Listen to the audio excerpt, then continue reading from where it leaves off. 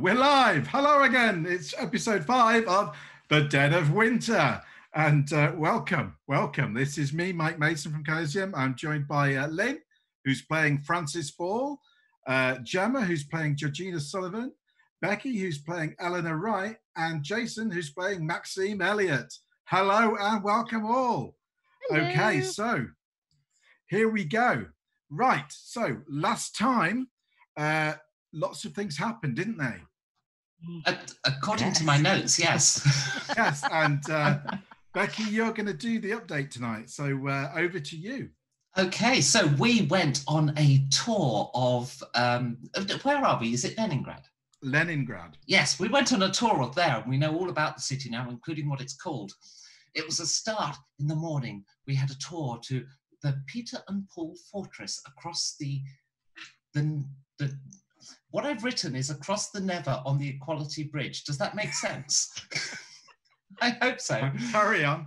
Anyway, then through the southwest side of the city, past the Cathedral of the Trinity and onto the stunning exhibit of a rubber factory that we all paid no attention to and didn't go inside. But it was during that moment of not going inside that we discovered we had been followed by 2 men of the Secret Service. And when I say we, I actually wasn't there. I was back in the hotel, being all, I refuse to go to a rubber factory. I'm going to write my book. And the concierge came up to me and tipped me off that the Secret Service had men outside our hotel as well, and they were planning to invade our rooms. So I stole all of my colleagues' stuff and piled it into my room so the Secret Service couldn't get it. I had it instead. And then I believe Francis and Georgina led the Secret Service astray, so Maxime could go and visit an old family friend who has, I gather, been added to his entourage now. So we then went to our new hotel room. We got a new rooms that the Secret Service hopefully don't know about. And then in the evening, we went to meet Sullivan at the chess club. And I believe Maxime had a game against some young chess protege and was duly thrashed.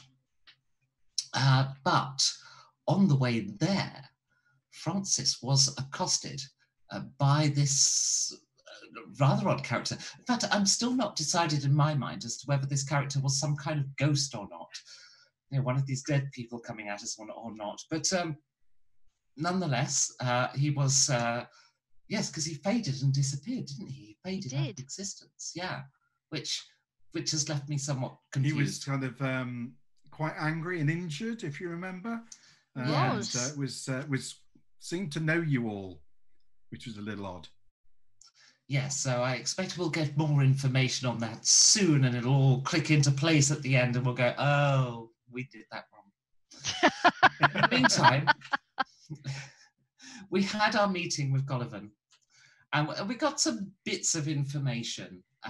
Speaking with Sullivan, it seems never quite gives you the full story. You get fragments of data that don't really make sense. For example, I know Krylov lives at room 500, which is the second house of the Soviets, Theatre Square, Moscow. I don't know why I need to know this, but apparently Krylov is an evil man who intends to get all the power for himself, but he doesn't have an answer. What does that even mean? I don't know. We've got to go to Sullivan today and get whatever this answer is. He did, however, let us know that this big, nasty beastie that has been raising the dead people so that we could talk to them is called Hubor, who is a beautiful and awful godlike creature.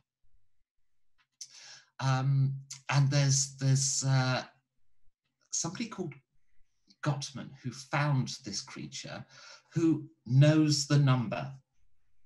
I don't know what that means, but apparently he knows the answer. And Gottman knows the number. Sullivan has the answer. What these things are, I think we're going to find out at least one of them tonight. Then we went down for dinner and met the ballerina friends that had been chasing after Maxime. And one of them, Oksana, I believe her name was very outspoken about the regime. And the secret police, we noticed, were following us again, and we thought they were after us, but actually they were after Oksana. We tried to accost the Secret Service when they realised we were involved, and it seems the Secret Service have some kind of standing order to observe us but not interact with us. And so they backed off. That enabled us to get Oksana out of there, and now she and her friend, whose name I forget, are coming with us as well, and have also been added to Maxime's entourage. And that's where my notes end. So if anything else happened in that session, unfortunately, I forgot to write it down, and therefore it didn't happen. Very good. Very good. So yes, it is your third day in Leningrad. You are going to be leaving tomorrow for Moscow on the next stage of your tour. It is the 3rd of November, 1929, and it is morning. Actually, before breakfast, let's say Francis hears a knock on their hotel door.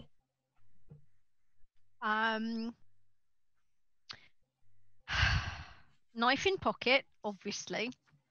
Are you in the new room? Are you sharing with Maxime, or are you? I thought we were. Yeah, I thought we were You were. sharing. So, we only got two rooms. Maxime and Francis, your hotel door. And this is on the new room. Yes. Okay. So I will go over to the door. I will stand side on, hand in pocket on the knife. Open the door. And go, hello? Before you stands your tour guide, Popov, who stands there smiling and saying, "Ah, Mr. Ball, I discover you changed your room and with Mr. Elliot. Yes, correct?" Well, the evidence of your own eyes would. The evidence of your own eyes would tell you that I have changed rooms. Yes. Told you. It is my duty to be informed of where all our guests are to ensure their safety and their well-being. I am just purely checking this morning that the new room is to your satisfaction and that all is well. Yes, it is. Thank you. And all the time I'm thinking, right, we're going to have to go back down to the other one now. I don't trust Popov at all. Yeah, well, very good. Well, I will no doubt see you at breakfast, and I'm sure you are. I'm sure you are very enthused with the idea of touring the Palace of Arts this morning. Yes. Yes, actually, I'm looking forward to that. Thank you. I will see that. I will be doing the guided tour myself. I have many interesting facts to tell you. God, is he the boring one? Yeah. Yes. I will fake a smile. Okay. That's lovely. Utterly convincing.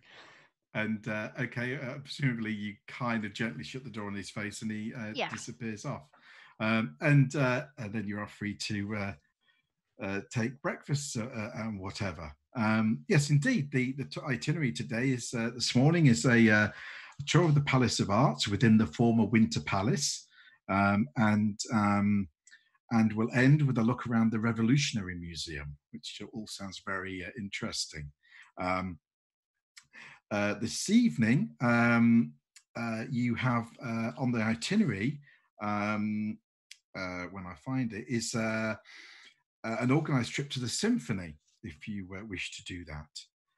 Obviously, on your non-tour itinerary, you have a 6 p.m. meeting with Golovin again, but this time at his house,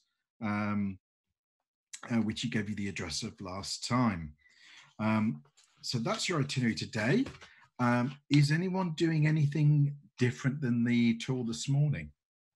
I've been waiting all our days to actually get some art and culture rather than rubber factories.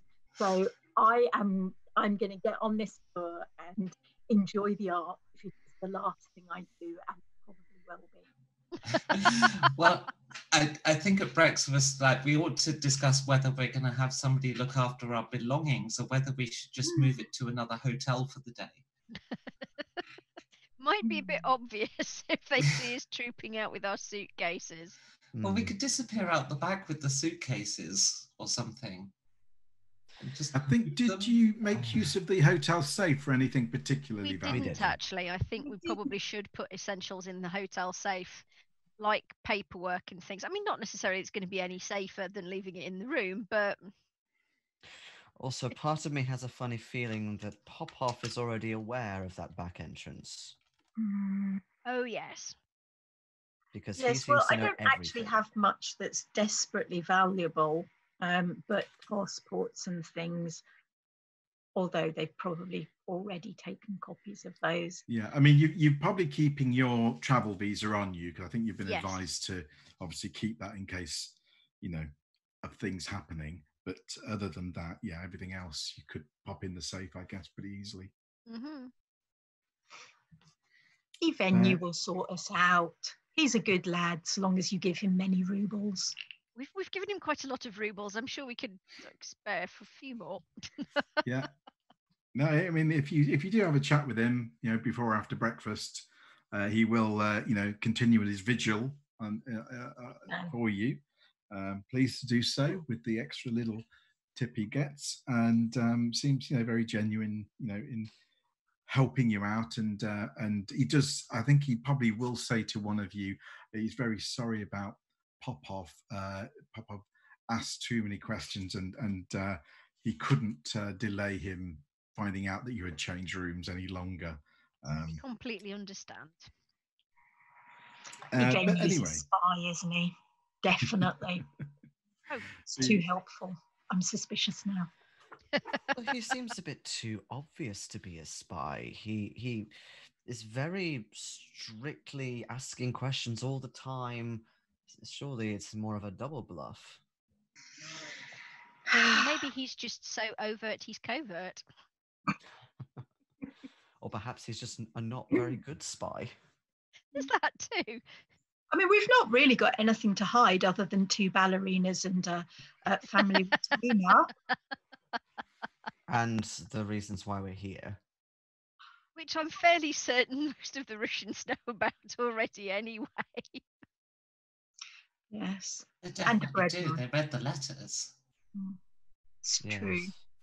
well, breakfast is nice, and you're soon out into the mildly cold winds of Leningrad, on your way to the Palace of Art in the Winter Palace, which was built in 1754 to 62, says Popoff, and says one of the richest and most famous museums in the world. The collections are displayed in a series of halls and galleries, which, placed end to end, would measure over 4 kilometers in length. And other, astute observations continue all morning. Is this the one It with does the hold amber room? paintings. Say again? Is this the one with the amber room? Quite possibly. It certainly holds paintings by Western European artists, antiquities, Scythian antiquities, Oriental collection and applied arts. And you find various French and Dutch, the French and Dutch collections particularly good. And it's it is genuinely an interesting morning for those of you that have a taste for art and culture. The tour ends perhaps not so much on a high note, going through the esoteric, or which could be described as dispiriting or maybe even depressing, Revolutionary Museum in the southwest of the palace. It documents the revolutionary movements in Russia over the last 3 centuries, and the life of prisoners in exile before 1917. And it's a little bit more downbeat. However, thereafter, prior to lunch, you have a bit of a free time to wander around the Winter Palace and the surrounding streets, before the tour kind of picks up again and starts to look around another section of Leningrad you've not yet seen. Presumably, you go and get a cup of tea somewhere or a coffee. And Keeping an eye out for our little friends, yes. And I'm also going to keep an eye out for attractive young ladies and steer Maxime past any places that look like I need to put my occupation as I have a wife. It's not your fault. They No. just latch on to you. Well, What can I while say? you are, wandering out on lunch, can I ask for a spot hidden roll, please? Ooh. Dun, dun, dun. Yeah. Where's the spot hidden these days? Roll again. Oh, yeah. Ooh. Oh, not Oh, good. hello. Yay! Yep. That would be an extreme success. Oh, I have a good success. okay. Maxime and Eleanor are too busy looking at the tea shop or whatever. Yes, unfortunately, I was having a lovely conversation about this shade of red. Aye, indeed. Francis and Georgina, you spot a couple of your Russian Secret Service tails who are kind of wander down the street, clearly keeping an eye on you. You notice these are a couple that you saw the other day, not yesterday, but the day before that. Francis, with your extreme success, there's something about their demeanor that's a little different. I don't know whether it's kind of a look of boredom in their eyes or something. You just get a sense that, I don't know, there's something even more shifty about this pair today than before.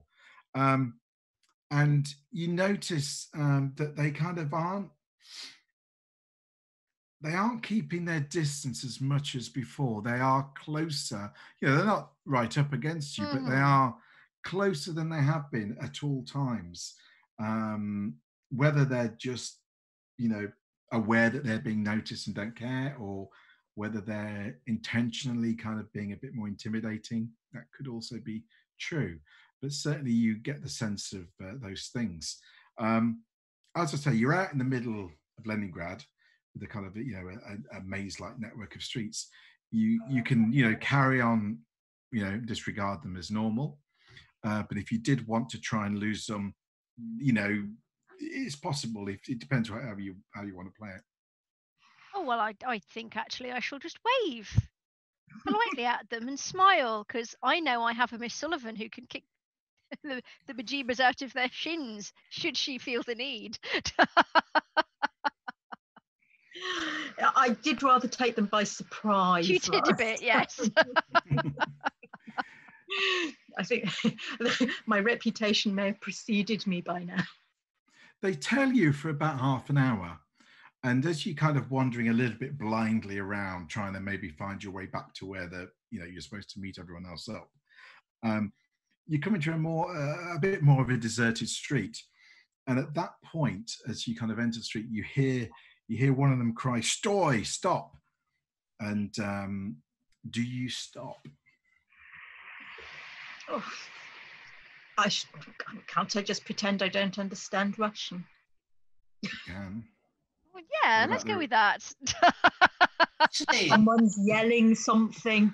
Meh. Yeah. Maxime, obviously, you can tell it's what they're saying is in stop. So it's up to you whether you want to kind of say anything or not. Becky, what's Eleanor doing? As I've been completely unaware of them until this point, when I see them, I've had something in mind. You see, when I saw them next, I was like, "Aha! There you are! I've been wondering where you were," and I start walking up to them. Excellent. Maxime, Okay. what are you doing then? I'm sort of maybe caught in the middle a little bit. I've also not noticed them at all until now. I'm a little concerned that Eleanor's just marching straight up to them, but I'm gonna maybe keep nearby just in case they try and grab her, or something Yeah, like that. I think as soon as I realise that she's turned around and she's heading back towards them, I'm going to have to turn around and keep an eye on the situation. Right, so you're ready both to go after her just in case. Stop nearby to Maxime and just wait and watch. Eleanor, as you approach, one of the men kind of like adjusts his coat and jacket, and you see a gun visible in his waistband. He's only a few feet away from you. He looks at you and says, "Paspat." My holding his character hand speaks out. Russian. I, however, do not. Start. I don't know what you're. He looks around. He looks and sort of shouts the word more loudly across at the rest of you. Maxime, you know he's saying papers. Mhm. Okay, my character does speak reasonably good Russian. I do not. So Ah, I had no idea. Yeah, sorry. Okay, yeah, I forgot your character had a bit of Russian. Okay, so yeah, you understand he's saying papers. Okay, I say, oh hi, and I'll reach my paper. I keep seeing you around. It must be such a small world, really. So anyway, look, there are my papers. So I was thinking, seeing as we keep bumping into each other, and I'll speak in Russian, a bit more broken than I'm talking right now. Seeing as we keep bumping into each other, do you want to come walk with us for a while? You know, we'll have a talk, get to know each other. I mean, they take your papers, kind of snatch them out of your hand, and they say nothing to you while you saying all this to them. They just kind of like, look back and forwards at you, and then they kind of push the papers back in your hands and look at the rest of you and go like that. Oh, well, let's not court another diplomatic incident. So, yes, I shall saunter over nonchalantly, like I don't give a chuff, because, they can try it, but, and then just, politely but disinterestedly hand over my papers. Okay. As he's looking at Francis' papers, the other one stands there and kind of just gestures with his hand like this. They want to bribe. Of course they do. Yeah, I'll spot that, and I'll say to this guy doing this thing, what then? What do you want? Maxime, do you have a nice wristwatch? I would imagine I have a pocket watch rather than a wristwatch. Okay, well, they like that. And anyone wearing any jewellery? Nope. No, but I will get my sketch pad out and start drawing them. They don't like that. No, neat.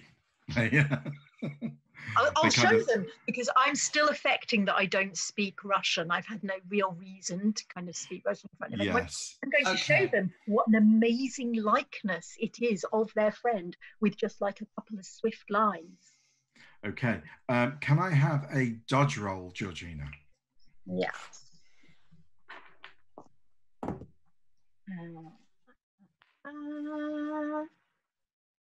No, did not dodge. One of them snatches the sketch pad out of your hands and tears that page out, throws the sketch pad in your direction so you can catch it, and then just crumples the piece that you draw on and throws it behind them. I'm going to ask him for his papers. Oh, how rude. He doesn't look very impressed at all. They then start demanding, clearly, if you don't speak Russian, they demand money and they demand cigarettes. I'm demanding their papers. They lean back and show their guns off again. One kind of puts his hand on the grip of one. Forgot they had guns. Do I look impressed? Francis certainly does not look impressed. I'm also sort of like waggles his eyebrows at all of you to warn you that these men have got guns. It will be short and it will be nasty.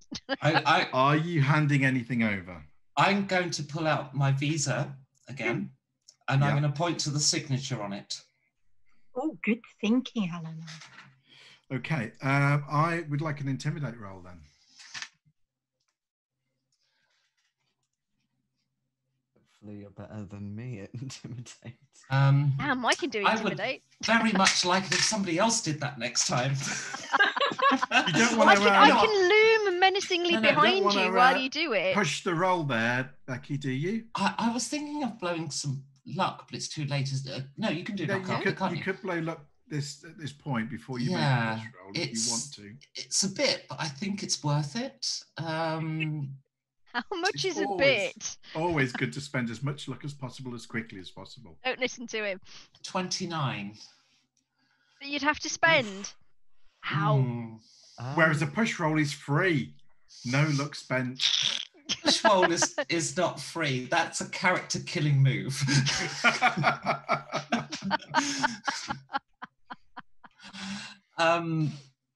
No, I think when you still got luck, you don't push the roll. That's my philosophy on life. So I will blow all of that luck to get a pass. Okay. Are you speaking any Russian at this point? Yes. Yes, you are. Okay. Well, no, I had been speaking Russian up to this you point. have. I just kind of want to make sure at that point you're saying, look who signed this in Russian very clearly. Back off kind of thing.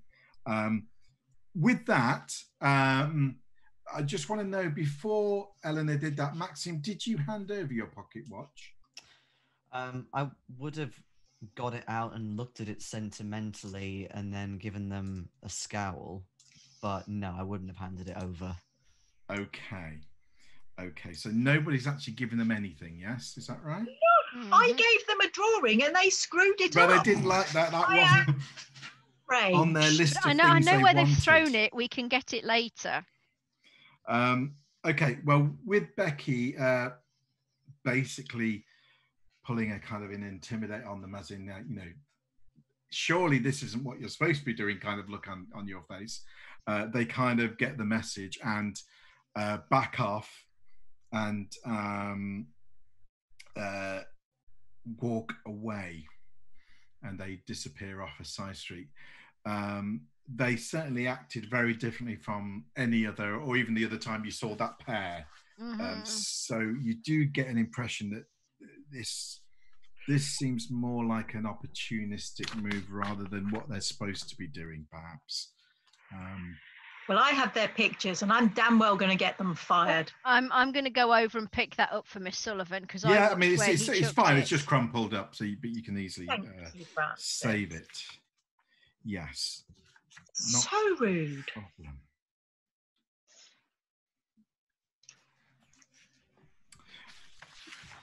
Yes, to the embassy immediately. Yes, I think that sounds like a very good idea. The embassy isn't like that. The embassy isn't quite set up in Leningrad yet. It's currently being set up. It doesn't actually kind of exist. Yeah. Oh, well, I think we definitely need to go and complain to Popov and what's his little face. Oh, yeah. Good I mean, you can, you kind of, walk around indignantly for 10 minutes and find your way back to the square, and you can see the other members of your tour group kind of filtering back, and see Popov and Laskin waiting, with an umbrella or something in the middle of the square.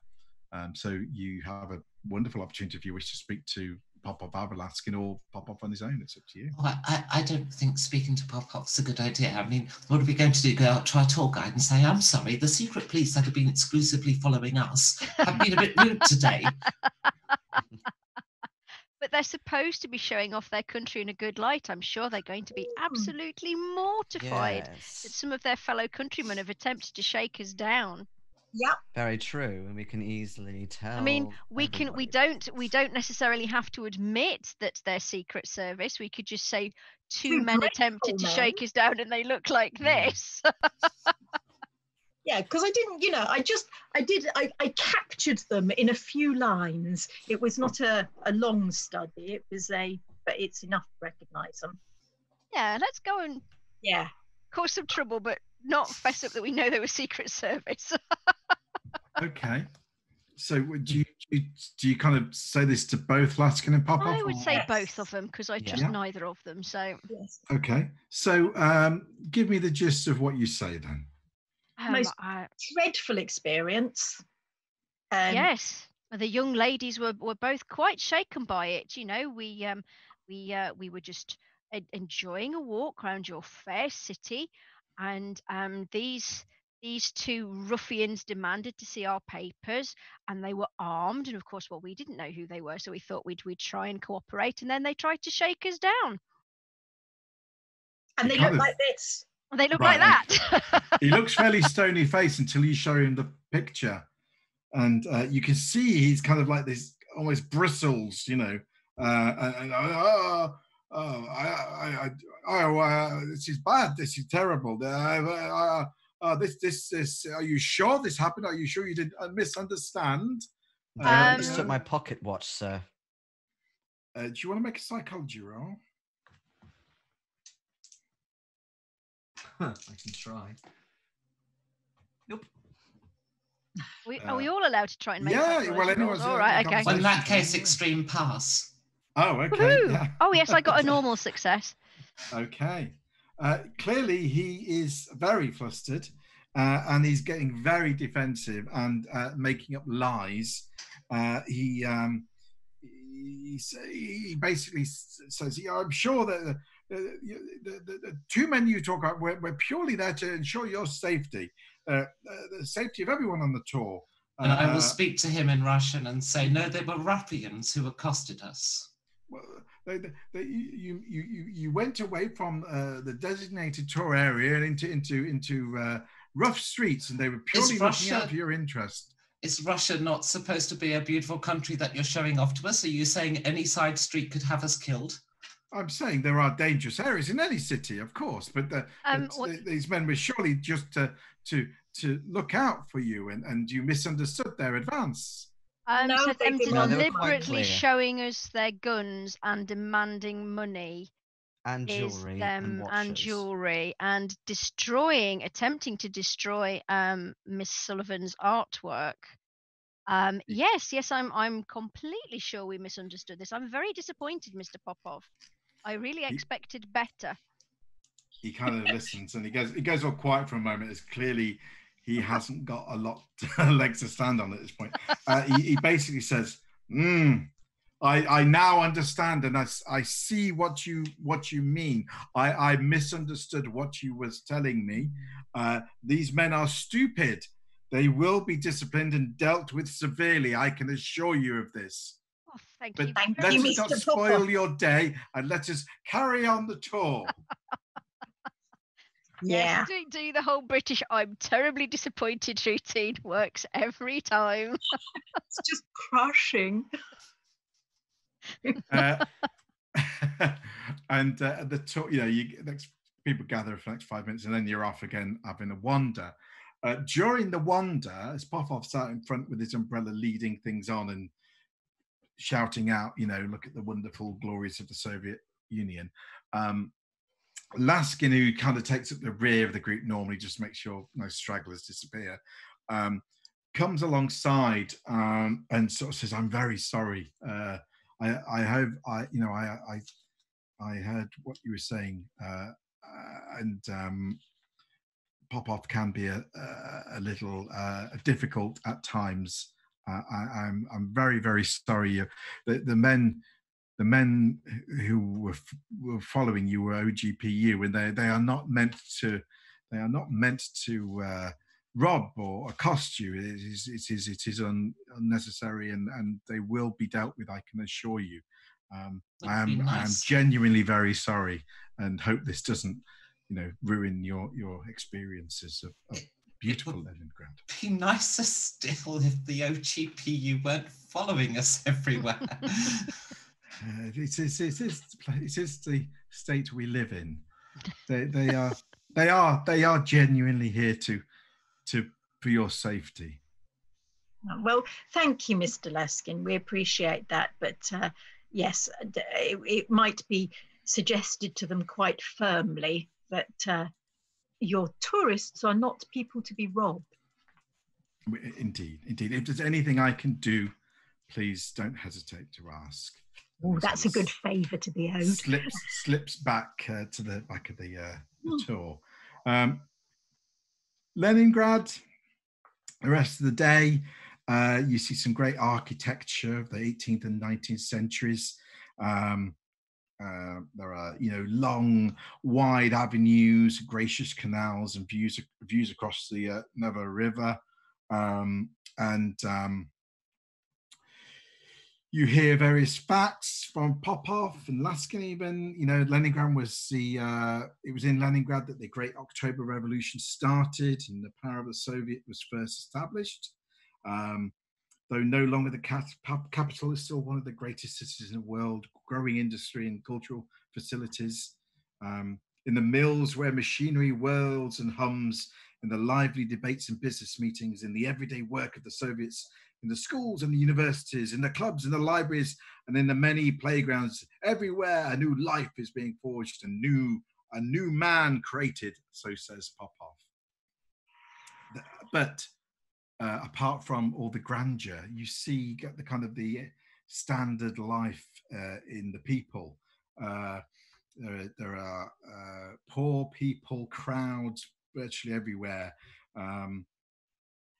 The city's splendor kind of dilapidated. There's dust, soot and sweat and noise, scattered cobbles on the streets, broken paving stones, chains of crowded trams with people spilling out, and building paintwork is faded and cracks appearing.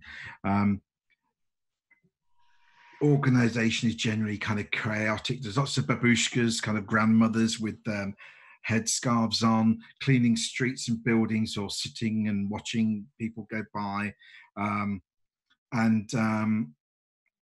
You also kind of pick up, this is kind of a bit of a summary of your days in Leningrad as well. You kind of pick up that foreign currency is particularly welcomed wherever you know, it seems to obviously have a positive effect on Yevgeny, but likewise, whenever you are purchasing anything, that you know, you open a wallet or a purse, and there's some rubles maybe in there, but there's also you know, some British pounds or whatever, and they clearly want the foreign currency. You notice that goes a long way to getting favors and stuff like that. There's propaganda posters everywhere, you know, posters for the 5-year plan, drive for literacy, the threat of counter-revolutionaries. The people are sober and practically dressed. They somehow contrive to look both kind of supremely capable yet beaten and downtrodden at the same time.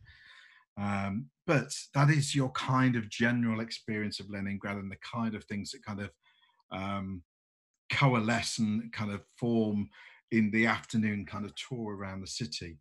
The day moves on, and at some point you're going to need to make a move for your meeting at 6 o'clock. Okay, are our little friends anywhere still, or do we have some new ones? Give me a luck roll. In fact, a group luck roll. Who's got lowest luck? Okay, so my luck is 55. Well, I made mine. Missed it by 2. Right, so group luck roll is whoever's got the lowest luck does the roll. So my luck is 55. What's Mine's everybody 30. else's? Oh, 9. mine's 31. So Maxime, you're doing the luck roll. Well, I made it. Yay! Okay. Maybe your little confrontation has had an effect, certainly for now, and you haven't seen sight nor sound of any tale this afternoon, while you've certainly been in the company of Popov and Laskin, of course. But you drop back at the hotel about 4 o'clock, so you have a bit of time to kind of freshen up and then get out. Do you take the back way out or the lobby when you exit for your meeting? When we exit for the meeting, we've got to take the back way out. The question is whether we all go.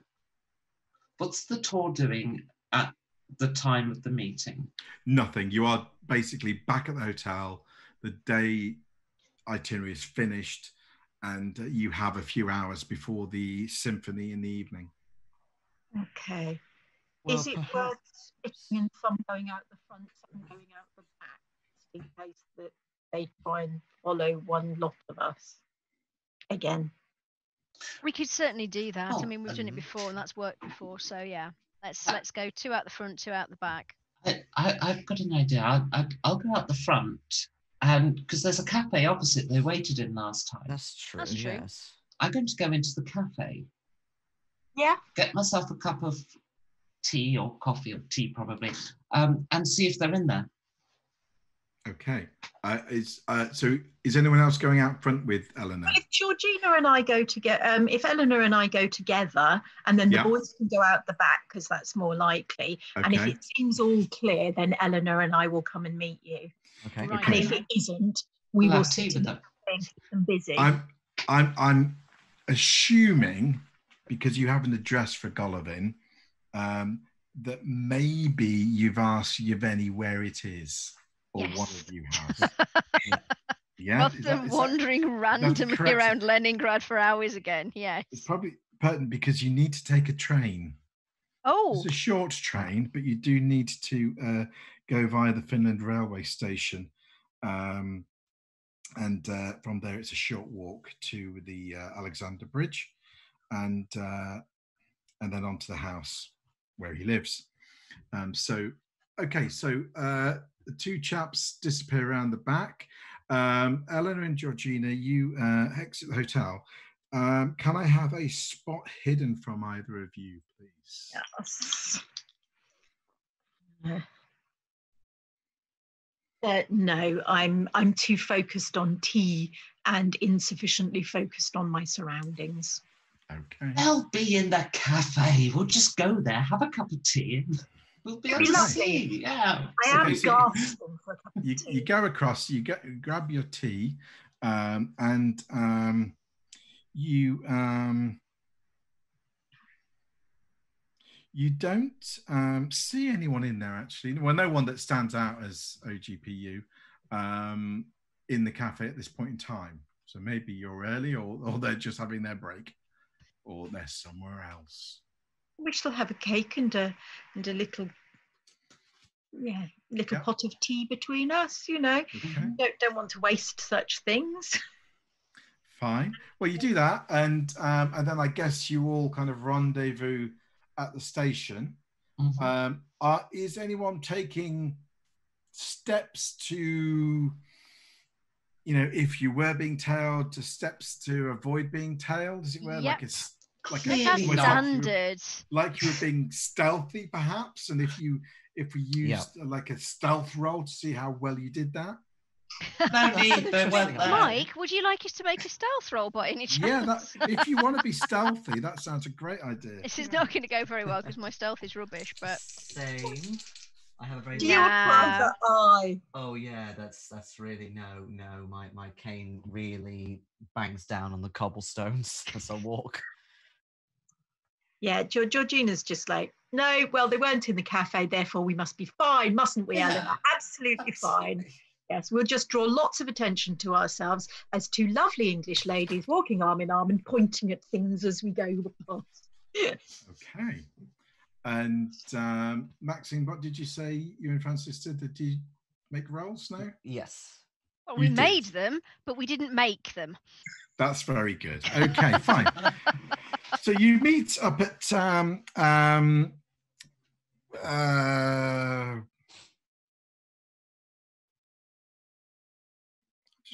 have I put it? I just wrote it down. Finland Station, did you say? No, Finsky Peruglok Station. Peruglok Station. And as I say, it's a short trip with there's not really any hassle because enough of you speak enough Russian to get a ticket. And you're soon standing outside a once quite grand house, but now in a very sorry state. The city though is kind of filled with such buildings, as I've noted before.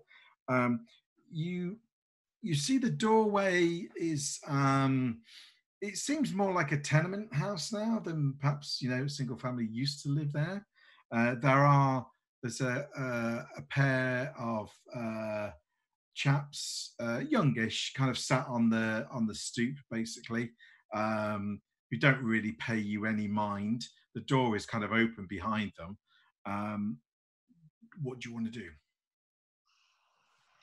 Let's get in off the street before anyone does come past. Do you say anything to this pair, or I'm gonna kneel down next to them, and take out a shilling, and say in Russian, if anybody comes near the house, can you let us know?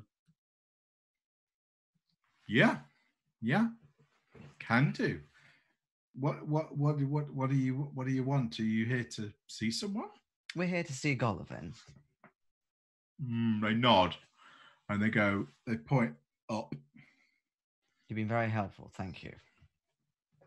And you wander in, and yeah, it's quite clearly that there's quite a lot of rooms in this quite big house.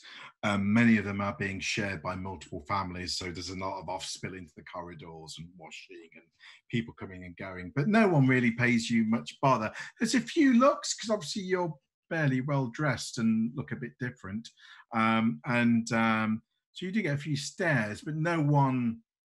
You don't really feel threatened. There's kind of a sense of being a bit fish out of water, but you don't really feel threatened, and people don't really pay you any bother in that way. And you presumably make your way up the flight of stairs to upwards, I guess. As you go, if you ask directions, everyone just says keep going. He's at the top, basically. Of course he is. And yeah, so he's basically at the top of the house in what would be like an attic room. So he's the only person on this floor. It's just the stairway stops at a single door, which is closed. I'm going to stick my ear against the door and have a bit of a listen first. Okay. I mean, I'm mostly deaf, but let's try this. No, I can't hear anything from in there. I don't know if he's in there or not. It's probably because I'm knocking on the door with my cane, so you can't hear anything. Tap, tap, tap, tap. The Sullivan opens the door. Looking as he did before, he kind of gestures you in. Inside the room is fairly bizarre. Every surface, bed, chair, table, and a chest, and much of the floor covered stacks of papers, which appear mostly handwritten in crabbed hand. There's some printed pamphlets, but mainly it's all what appears to be Sullivan's notes. The walls have been papered with similar sheets, and you can see that there are multiple sheets on the wall, as in there's layers of notes on the wall. There is but one chair in the room. And as you kind of enter, Sullivan starts kind of clearing a space around that and the bed and the chest. And as you think he's clearing the chest for someone to sit down on, he clears the top and then lifts it out and pulls out a bottle of vodka. Good man. And some, just enough mismatched glasses. He then kind of pours with a shaky hand, pours this vodka and gestures for you to sit down, at which point one of you can use the chest if you want to sit down on it. I mean, I'm used to flaky artists, but on a scale of like 1 to 10, how flaky is this? It seems in the region of 9 to 10, perhaps. Yeah. You notice, because your eyes probably catch these more than the others, you notice within the notes are symbols. There are annotated typefaces, plans, diagrams. Some of you might notice dates and numbers, and it's like every piece of paper is totally covered. A spot hidden roll from any of you? Yeah, go on. I'm going to do a spot hidden because I do like Oh, extreme. story things. Yes, that is amazingly hard success. Okay. As you kind of all look around and are taking this in, both Georgina and Eleanor spot the same thing. You both realize you're looking at the same thing automatically, and you see a sketch of what looks to be a nightmarish creature, all angles and limbs, and you see that it's kind of it seems to be kind of coming or rising out of the ground, and then as you look at it, you kind of realize, no, that's water. That's like a lake this thing is rising out of. It sends this kind of cold kind of shiver down your spine. Does it look in any way like the creature that attacked us on the boat? No, far, far more weird and worse. I sort of mumble a sort of a questioning Hubor. He kind of he just grunts at that, and you think that might have been a yes, but you couldn't be quite sure. As you're sitting down and he kind of is grunting, he kind of, from this pile of paper, he seems to miraculously kind of find the one sheet he's looking for and pulls it out, and he just goes, "This," and he presents to you this written sheet of paper that you won't be able to read at this point because you can't really see. But basically, like that, I mean, crabbed handwriting takes up the whole page, obviously. But you can check out the kind of, like, you see this bit here that kind of looks like a verse, or it's just written like a poem or a verse. That's the bit that stands out. He hands it to Eleanor, because you just mentioned Hubert, didn't you? So he hands it to you. You see that it's in Cyrillic script, and nothing, as I say, jumps out other than the implication of some sort of verse within the text. He just grunts Russian, translated from Komi, but using the rules of Chikuki and Altor. They are almost dead languages. The answer is good. I know. It will help you. This is how I have spent my time these 3 years, but I can only finish it after Moscow. Something changed in Moscow. I had no chance to give it to Krylov before. He starts saying something in Russian you don't quite catch. And he points to the page and he kind of looks at you all and says, "The names of the dark stars I know. Abith, Ymar, Alob, Kwa, and Zarth." Are they written on the paper? Yeah, you notice those names are written on the paper. And can I have a power roll from all of you? Oh, God. Don't read from the book. Nope. Oh, yeah. Well and truly. Hang on. That's a good one. Pass. Yeah, that's actually a hard success. Yeah. Okay, so Francis, a success. I'm a success. Pass. Pass. Maxime? Fail. No. Okay. Maxime, for a moment, it all seems to go a bit quiet, and you're not sure if your hearing has kind of gone a bit fuzzy for a second. You kind of shake your head, and then it's gone. The rest of you, as those words are being said, you feel as this great pressure descend on you. It's almost like being underwater. It's like the words sounded in your head against this kind of pressure building up. They kind of sounded almost distorted. And for a moment, you saw this woman appear in the corner of the room, kind of flicker into existence, kind of a young woman, bareheaded in an olive drab kind of tunic. She was there for like a second, and then she's gone. Just as soon as she came. Did she have violet eyes? Say again? Did she have violet eyes? No, I don't think she did. No. But she, she was there and she wasn't. It's almost, for the three of you that made the parallel, it's like the words conjured her. And she just, seemed like one of your visitors, perhaps. I wonder if that's Anna. The sign, he starts speaking again, the sign in the answer can be D's, of course. Krylov knows this. The correct version is drawn on the wall in Krylov's room in Moscow. Yes? And there is a number you will need when you say it. You must have that. Krylov knows that, or Gottman I don't know it. The chain of stars. Yes, perhaps speak to Gottman near the lake. Okay. How do we contact this Gottman? Which lake? Is it the lake I just saw? Oniga, he says. Oniga. And then there's somebody else in the room. You see that child that he was with before, who's suddenly there. And you realise he's actually sitting right next to you, Maxime, when he wasn't a moment ago. Can I have a sanity roll, please? You mean the child downstairs?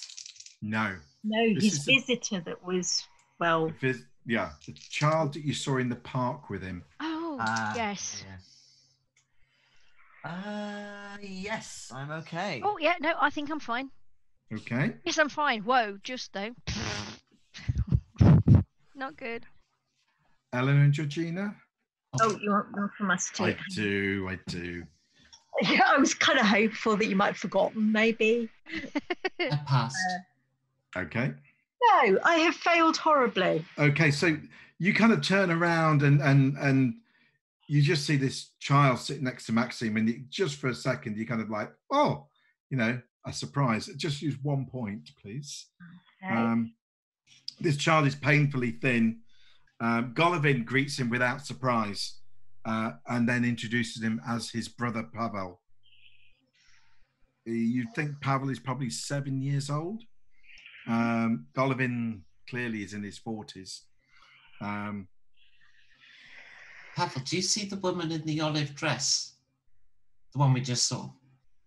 Yes, she visited just now. The words, they must have called her. Do you know who she is? No, she's just another. Another what? Another visitor? Yes. And Yes, you have them. You have them? Yes? Yes, we do. Then you understand. Yes. Do you know what calls you?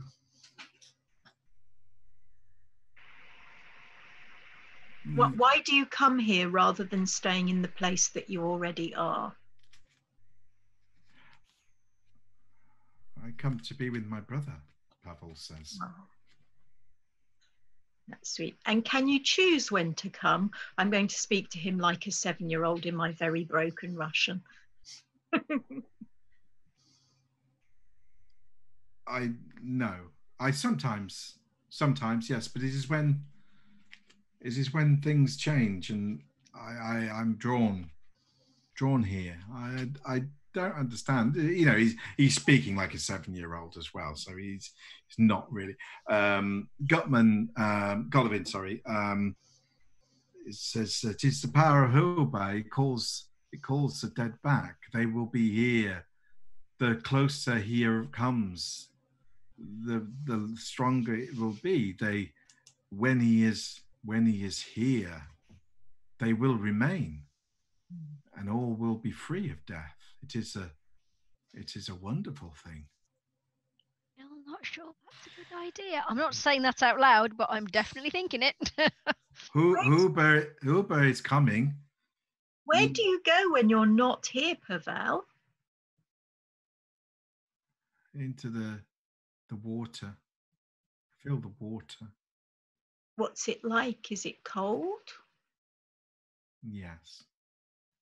Are there other people there? Sometimes. Some of them are nice. Okay. I keep away from the other ones. Very wise. Do you know someone called Robert?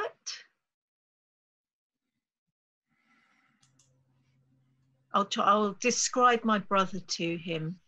He kind of nods a little bit, like, yeah, I might have seen him. How many people do you see? It changes. I see different people. There are a lot of them waiting to come back. And they're all in a lake. Sometimes there's just nothing. sometimes I don't remember. But I remember the water. That's normally before I'm back with my brother. But it's not always like that. Most of the times I can't remember.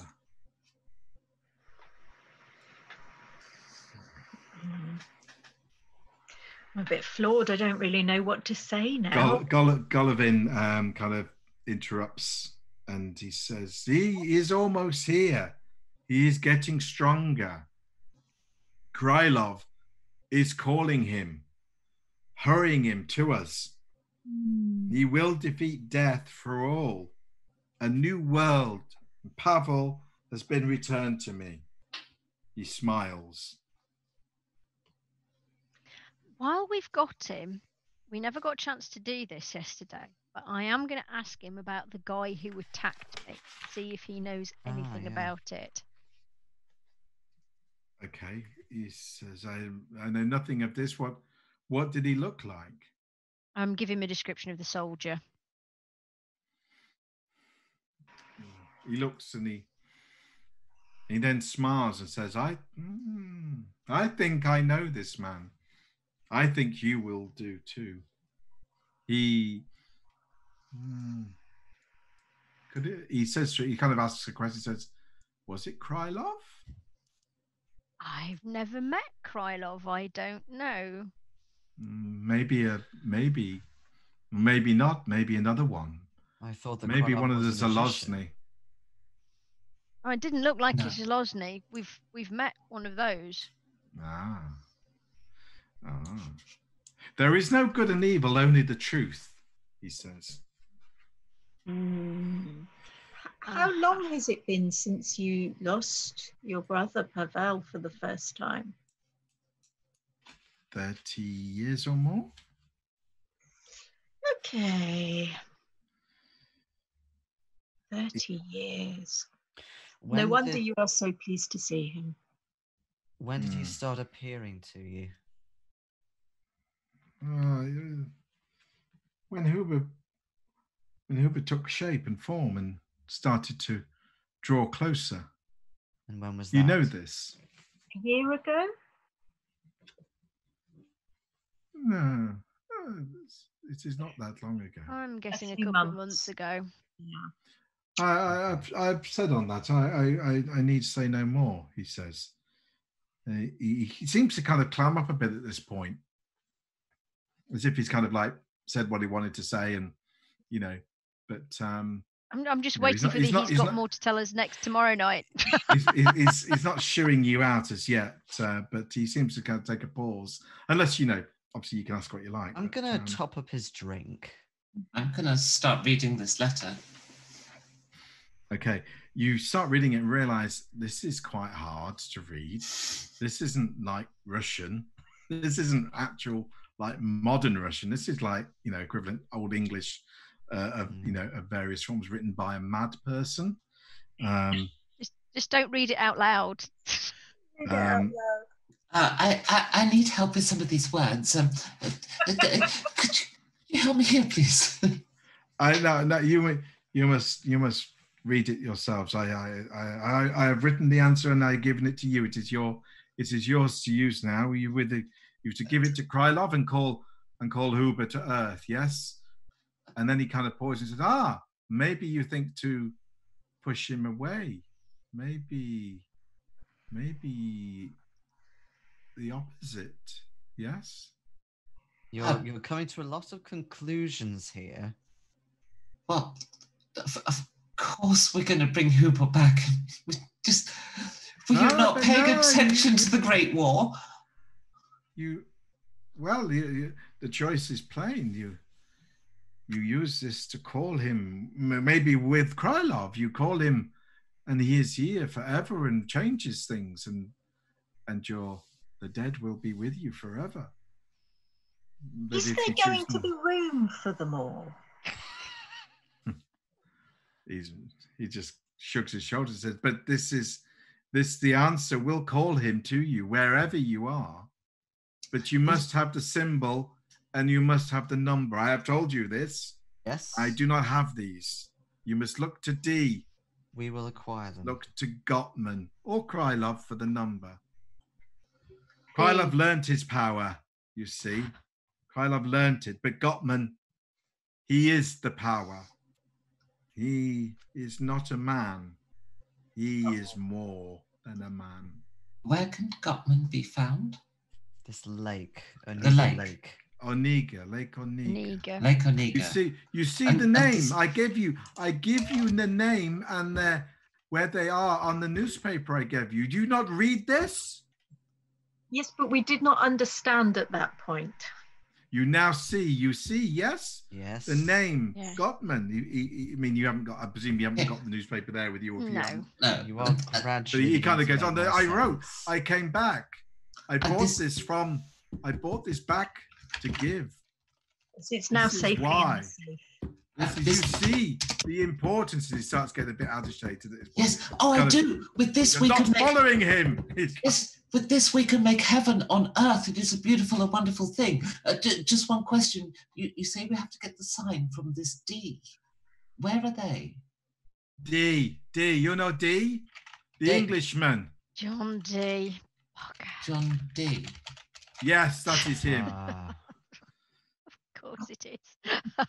Of course. I know I'm out of character, but in character, I'm just going to look completely blank. While inside, a bit of me goes, oh! He kind of rambles on a bit. And you hear Gottman's name mentioned again. He says Gottman is truer than Krylov. I tell you this to warn you.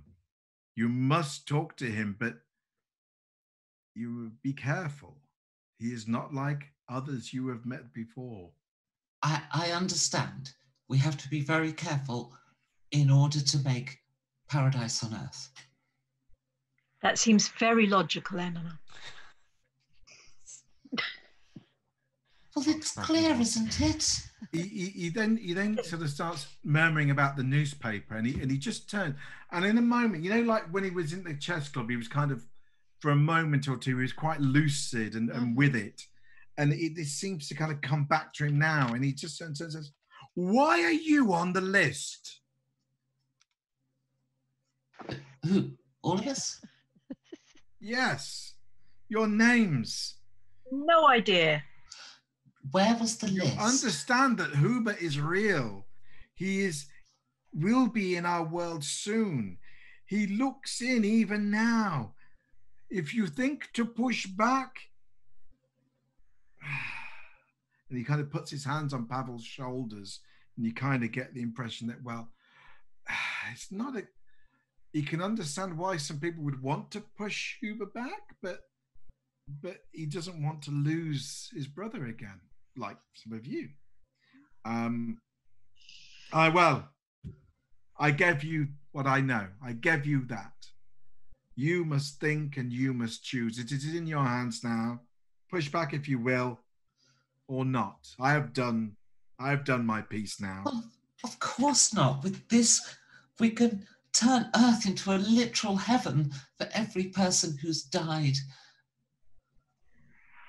And it kind of is kind of like more agitated and less coherent self falls back into shape, and he says, "I have spoken."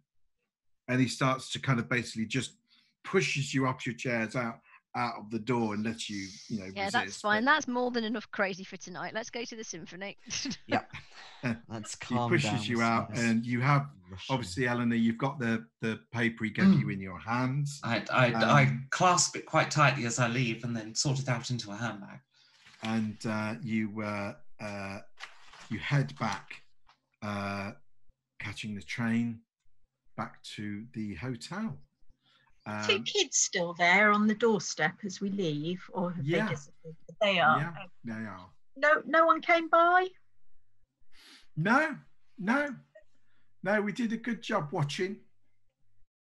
Thanks, lads. And you arrive back. As you are you going in the lobby, or you're going in the rear entrance? Or... I think seeing as we went out the back door, I think me and Maxime should go back in the back door. Okay. Eleanor and I should go in the front. Okay, Eleanor and Georgina, as you enter the lobby, you see Popov is wandering around, and when he sees you, it's obvious he's been waiting for you to come back, because he marches over and says, "Greeting, comrades. You are not ready for the state conservatory. What drew you away?" Tea and cake. Cake, yes. Well, but please, I do ask for my help in future. The city can be difficult to navigate. I bid you good evening, and we'll see you at the symphony. Yes. See you at the symphony. We're just going to go and change now. And he kind of like nods and rushes off, kind of thing. Yevgeny appears, as if by magic, at your side and discreetly reports that Popov was very concerned about your safety and whereabouts, particularly your whereabouts this evening. Yeah, I bet he was. But I tried to distract him, but I did my best. Thank you very much. I'll give him a tip in English money. Fine. Okay, and with that, shall we have a quick tea break? Yes. Yes, sure. Okay, so we're going to have a quick tea break and be back shortly. So see you in a few minutes.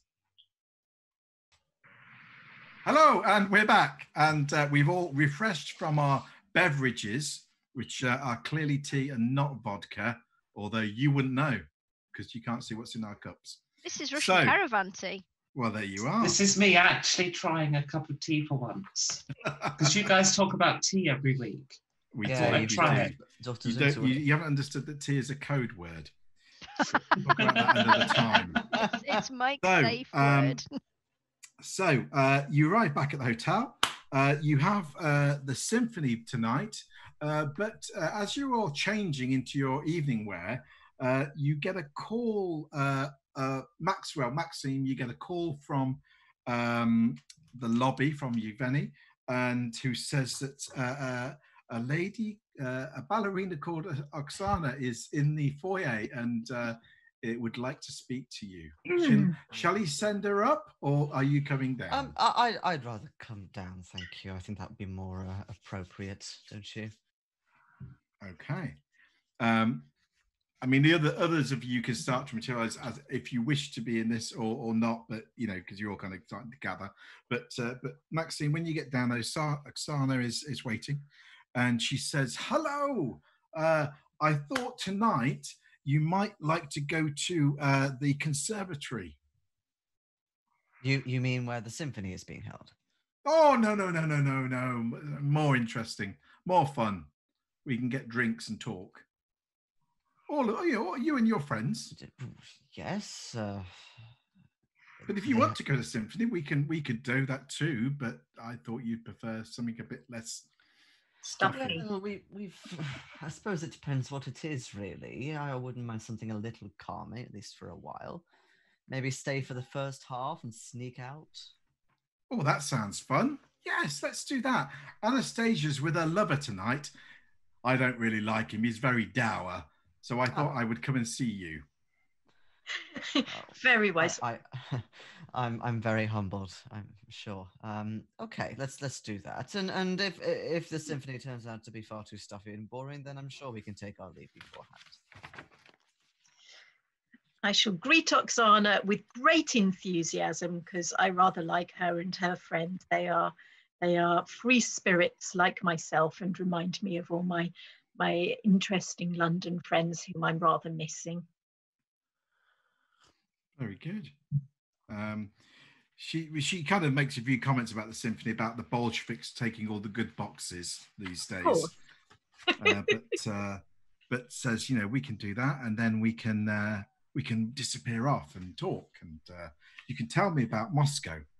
I rather wanted to hear the symphony. Right, yeah, I'm not saying you can't stay, she says but I'm only offering you a chance to see more of Leningrad before you have to depart. I've seen rather too much of it, honestly. We have had a bit of a day.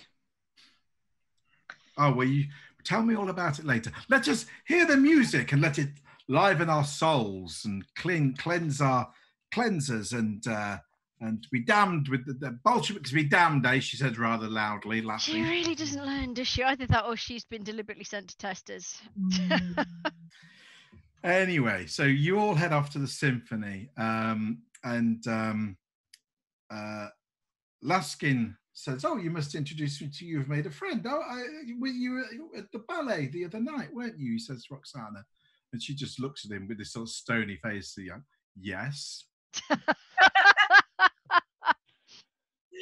He kind of like gets a message. Says, "Oh, well, please, you're welcome to join us," and he kind of disappears. You head off to the symphony, and you hear Soviet composer Lev Knipper's Symphony No. 2 with the Red Army Choir in attendance, and it's quite well stirring, happy. stirring music, and is yes, I mean, there's not more can be said from that, really. So, but it's a choir, man. How can you not be enthused? It's a pleasant. I'm just trying to give you some description, and other than stirring, I'm slightly lost for going on about it. So I'm going to move on to more. It's going to continue to be stirring. I think it will be stirring all evening, probably building to a crescendo of big stirring. Right. But you have a pleasant first half, and perhaps. Oksana, who is clearly keen to now move on, is maybe you feel that is possibly a wise thing to go and get a drink. No, it's a choir. How can anyone not want to listen to a choir? I disagree. It's so ghastly. I didn't know whether to listen to the singing or the instruments. Why have they got them at the same time? It's an atrocity to my ears. Do any of you stay at the symphony, or do any of you leave? I'm leaving. I'm happy to go, and if people want to stay, I offer to sort of play cards in the lobby with people. To wait. I don't wish to stay here. It's the most awful music I've heard in such a long time. But it's a choir. I love a good choir. I know it's not a Welsh choir, but it's a choir. As the daughter of a Catholic vicar, I feel. I think that's the thing. I No. As a daughter of a Protestant vicar. I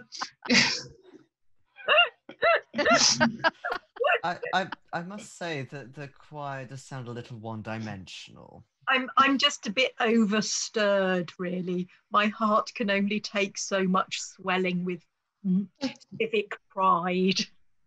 Exactly. Let's go into the lot of you. Let's play some cards. So you do all go, yeah? I'm torn, but I don't let them go off on their own. We'll have fun. Might not. Okay. You've got FOMO.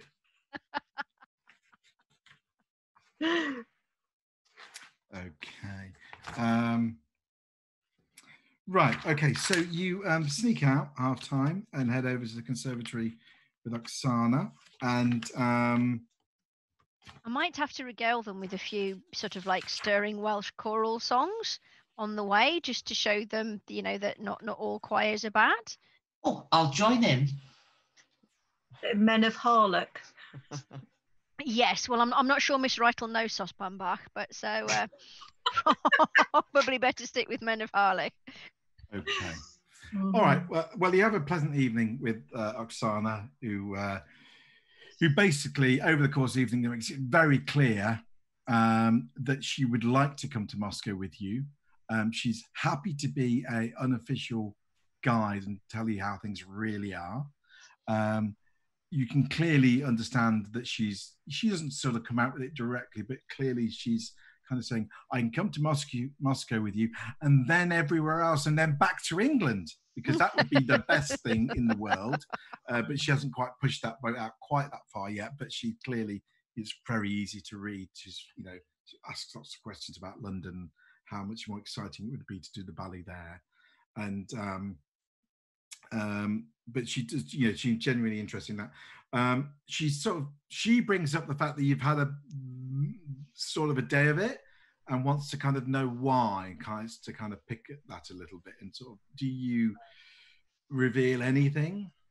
Oh, definitely. After kind of her nearly being abducted last night, and that's beating them off, and her and her friend being so brave, I shan't hesitate to tell her that two dreadful men of the same type that accosted us last night tried to get us to give them money today. Yeah, she says these Bolsheviks, they all need to be shot, in a loud voice. She's Well, I wouldn't go so quite a spite.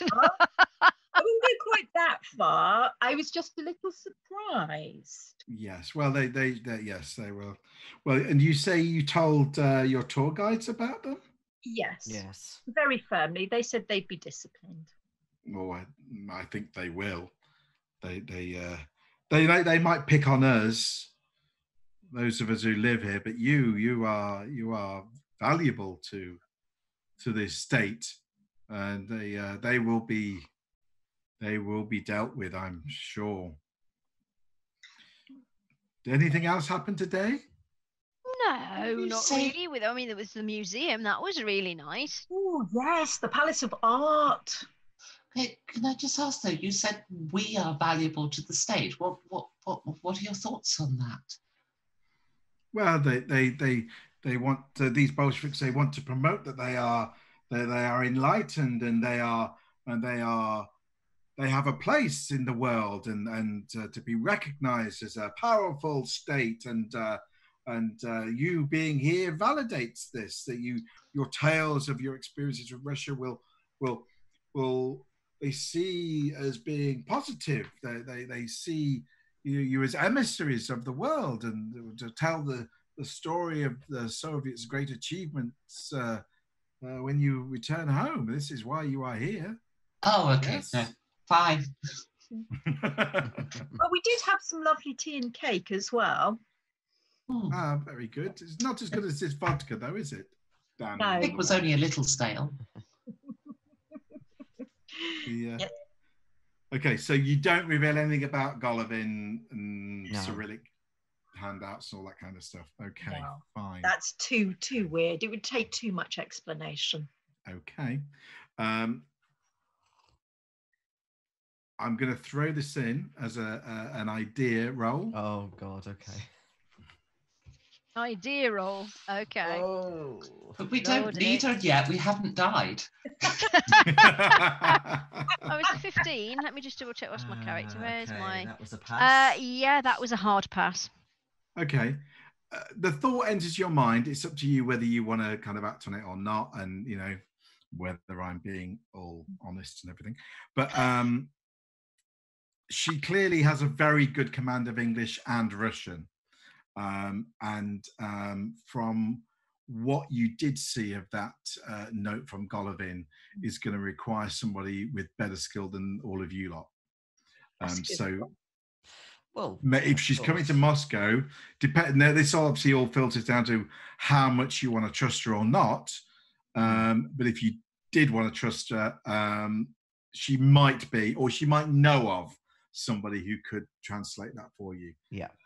That's just what you would kind of, particularly Eleanor and Maxime, in terms of your Russian's not that bad, so that would. I think it's good enough for that. You think well, given her knowledge of where you are, even if she can't do it, she probably knows somebody who could.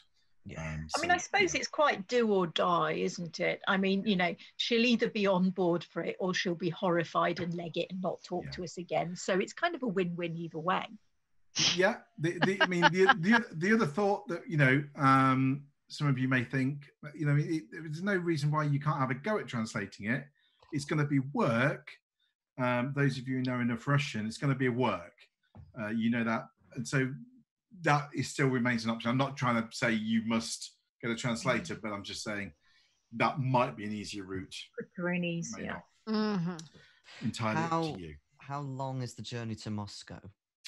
Your It's itinerary overnight, tells you that it's a 13-hour journey. Are we doing the train. sleeper train? Yes, sort of. It's a sleeper train. We don't get any sleep. yeah, Well, yeah. Well, obviously. that makes sense. Anyway, Okay. that evening passes pretty well. Oksana kind of sees you back near enough to the hotel, so you'll find your way back okay. Oksana, would you like to come for a drink in the bar? She says that would be yes, why not? And she kind of, I mean, as of this point, have you said yes, okay, come to Moscow with us? I think we should. I think we should. I think we did. We did say that they should sort out like some tickets or some papers or something. And okay.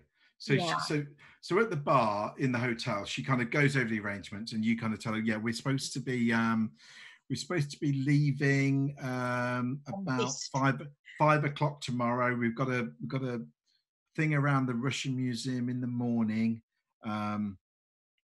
And then we're checking out the hotel about 5 according to our itinerary, and going to the October railway station to catch the train for Moscow.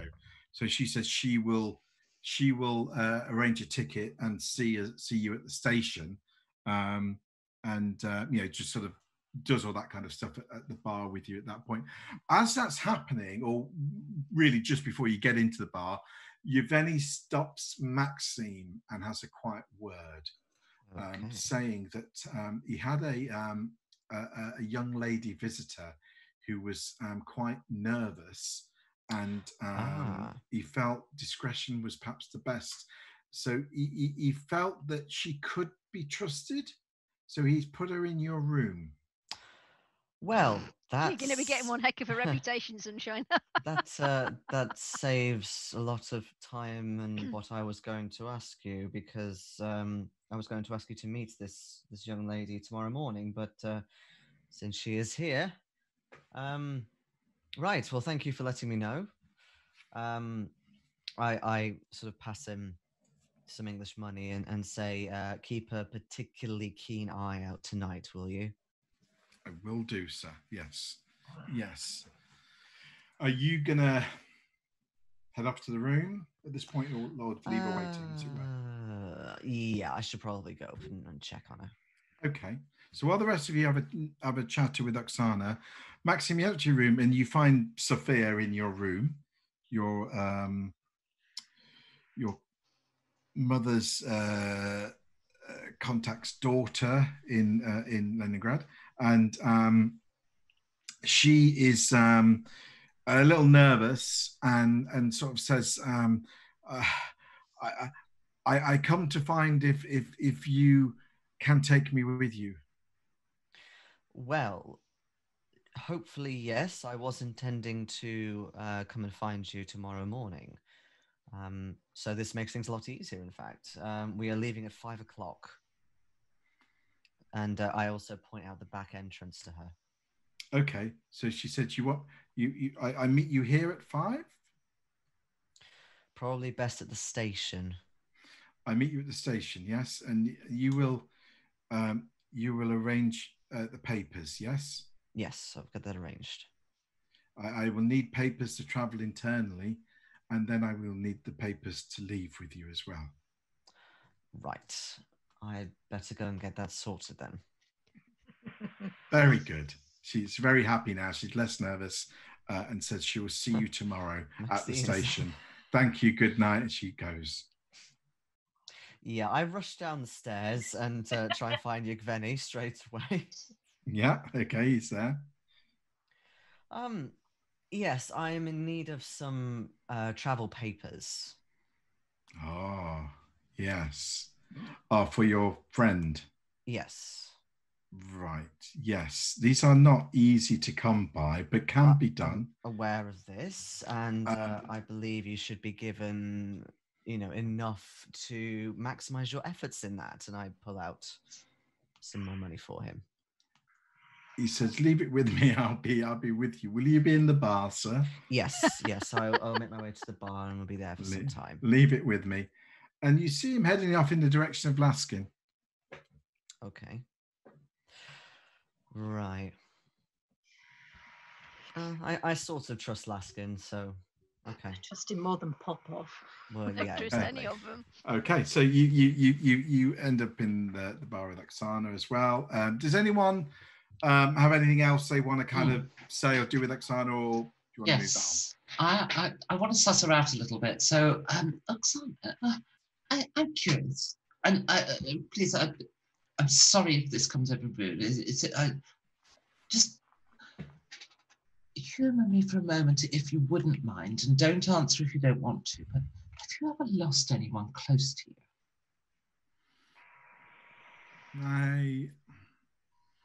My parents. One died in the war, and the other died after the war when the Bolsheviks took over and food was short. Oh, I'm so sorry. I lost a brother in the war myself. Sometimes I think I can see him, have conversations with him. In your dreams, yes? Yes, in my dreams. Yes. I sometimes dream of my parents. Yes. She clearly doesn't have any idea what you are getting at. Okay. I just wanted to I don't know. Put that out there. All right, I've got to try and convey this to the others while she's at the table. So, Georgina and Francis, I was thinking, do you remember in the museum, I say in a very protracted way, when we were reading that text, do you think that it would that perhaps we should see that text in English, maybe? Oh, that would be very interesting. I'm kind of getting her meaning here and going, yes, it was an unusual description and story. It seemed quite emotive, and I'm not sure I quite understood it all. It had old Russian words that I just couldn't translate. I mean, Russia does, of course, have an incredibly rich and ancient history, and I shall witter on for a few minutes about the myths and legends and associated folklore of ancient Russia. She says, "Oh yes, there are witches and monsters and things in our folklore, things that come out of the woods and take the children, and the spirits in the water, and all these things. Yes. This is what the country folk think. Yes. City, we know better. We are more, as you say, cosmopolitan. Of course. What did you think about that text, Francis? What text do you mean?" She says in a better English than I. Oh, it was just something that we saw at one of the museums that seemed to have to do with people in the water and ancient beliefs and things. Water monsters, demons, spirits. Something like that, yeah. You could not read it. I can translate. I can. You show me. I will tell you what it says. Can I do a psychology roll to see whether she's suspiciously overeager or whether she's just trying to make a good impression? Okay, make a roll. I'd like to join. No, not even vaguely. I did pass it. Okay, you get a sense that she is being pretty open and genuine. You're not detecting any subterfuge around it. Or she's really good. But no, you're not really detecting anything that gives you any... Well, if she is really good, she has the advantage that I'm really terrible. And so it is that my left hand has that bit of paper down in front of her whilst I'm sort of taking a sip of my drink. She looks. She says, "This is what is this? This is old. This is hard to read. I make out words. Just don't say them out loud. Something about a mirror, and something in German or something about something calling something." Yes. I would need sir. to. I can't make out many of the words. I need to think. I can. Yes, I could translate this, but it would take time. I've got a bit of German. Which bits did you think German, Oksana? She kind of points and says, "No, there's a mention of German. Something of something in German. That is what it says." Okay. But So it's not actually. I need less vodka in my head and then a clear brain, and I would read this for you. I could. It is a long journey. This is a long journey to Moscow. That's just what I was going to suggest, young lady. Shall I take this with me, or? The moment she lifts it up from the table, I've snatched it and got it back in my handbag. Okay. We'll bring it along. I bring paper and pen with me tomorrow. Yes. Yes. I may need one of you to sit with me. Some of the English, the translation into English may be difficult, and I may need to talk to someone. My Russian's reasonable. I can, and my English is very good. We will all be together on the train, looking out of the windows, drinking tea. Yes. Yes, she says. She sort of pauses and thinks, yes. And with that, the kind of evening kind of comes to a close, really. Leaving you, she disappears off, time for bed. She disappears off. You can decide to have a final drink and a natter if you want, or head off to bed. Any natters we have, I think we should take a nightcap in our room. Okay. Open bar, not a good idea. Okay, fine. Okay, so you take a glass of something up with you, or a warm cocoa, and decamp to one of your rooms if you want to have a natter. What do you want to natter about? So who's coming to Moscow with us? Oksana and her friend are traveling. No, just Oksana. Anastasia's got a lover. She doesn't want to go to Moscow. So Oksana and Maxime's friend. Potentially Sophia. We're working on getting her papers now. Okay. Okay. Actually, you get a knock at some point, or a message from Yevgeny with some papers for Sophia to basically allow her to travel to Moscow, which is just really in case she gets stopped and that kind of thing. It's just gives her a bit of cover. Presumably, because she hasn't mentioned it, Oksana has papers or something. Maybe being a ballerina, she gets papers to tour around or something. But she hasn't mentioned that as an issue herself. So, but there you are. Strongly suspect she's going to get stopped and shot at some point. So yes. So any you all happy with your plan? I was going to check I should really find it, shouldn't I? So do we know where this Lake Onega is? Is this on our way? No, is it somewhere we're going to have to sneak off to go find? Can we have a look on our itinerary map? Is there did we get a nice map of Russia? You did. And I brought one with me as well. So. Oh, well done. And I'm just going to zoom ahead to tell you exactly, because I haven't got it in the bit I'm looking at the minute. Let me just grab this. Just stick a pin in a map of Russia. That's where it is.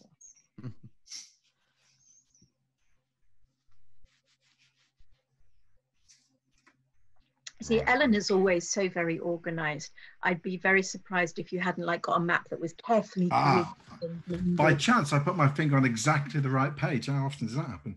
So basically, you realise Lake Onega, you need to catch a couple of trains. You actually return from Moscow to Leningrad, and you would then presumably take a train from Leningrad to Karelia, which is the region where this lake is, which is basically up north, out of the way in the countryside, basically away from the cities. There is Volkovstroy, a junction for the Volga-Siberian Railway. And then you keep going and you arrive in Petrozavodsk on the western banks of Lake Onega, the capital of the Karelian Republic. You can see the lake on the map. It's a big lake. And if somebody was building a canal, which you know they are, it would certainly seem a plausible place where the canal would start or finish. But it's not somewhere that's actually anywhere on our itinerary. No, it would appear that you would have to, at some point, disappear from Moscow and leg it back to Leningrad and off into the countryside. Presumably, obviously, as you're aware, Mr. Weston is said he will appear in Moscow and advise you on all of this. But looking at your map and the train routes and everything you have, that's your best guess. Okay. Yeah, we should really check in with Weston. Yes, Yeah, well, we need to, because we need to introduce him to Oksana anyway. But yes, yeah. At least we have a bit of an idea of where we might be attempting to get to now. I mean, that obviously falls back into the conversation with Hill and Weston at the start, with them saying, you're kind of like not spies, but you are, and you kind of need to kind of at some point see whether they're using, slave labor on this canal by this lake, and you need to be a little bit more careful and sneaky at that point. But until that point, don't worry, it's all a holiday. We'll cover that when I see you in Moscow. So that starts to come back into your heads at this point about, oh yeah, there's that non-holiday bit about photos of slave labor. Yeah. Well, I think we've got a bit of a plan, so I think we should probably get a good night's sleep already for our adventures tomorrow. Okay. Are we still sharing the same room? Yes. I keep you up for 3 hours scribbling in my notepad. I'm sorry, I was inspired. Wow, you must scribble really hard. Yes. I'll keep going like so. Good. Oh yeah.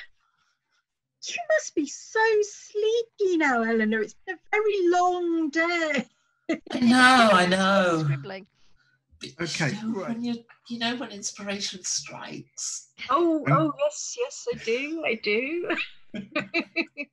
I'm going to give you a little whistle-stop tour of the next day to just keep things moving.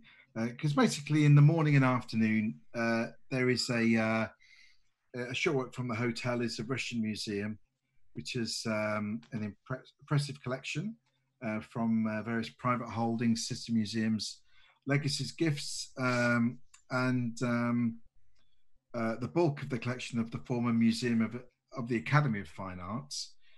Excellent works by Russian artists, 18th and 19th century portrait painters, with some modern movements also represented.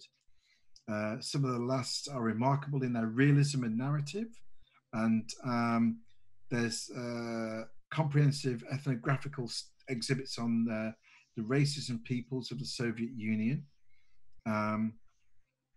Anything on witches? Not really.